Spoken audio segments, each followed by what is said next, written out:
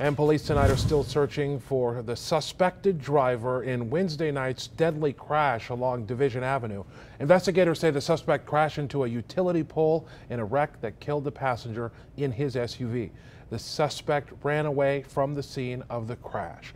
24-Hour News 8's Elisia Alonso is down in the newsroom with word tonight about the serious charges that driver is now facing. Elisia. Leon, a felony warrant has been issued on Julio Medellin. Police are asking anyone who has seen him or know his whereabouts to give them a call. The warrant charges Medellin with operating a motor vehicle while intoxicated, causing death, and driving with a suspended license, causing death. The crash happened around 11 Wednesday night on Division Avenue and Elder Street. That's right on the border of Grand Rapids and Wyoming. Police say Medellin was traveling north when his SUV hit the median, went airborne, and hit a utility pole.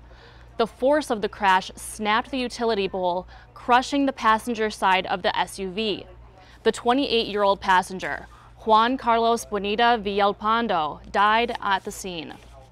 Let's take a look again at who police are looking for. This is Julio Medellin. He is 24 years old and is Hispanic. Police say he has a $1 million bond when found.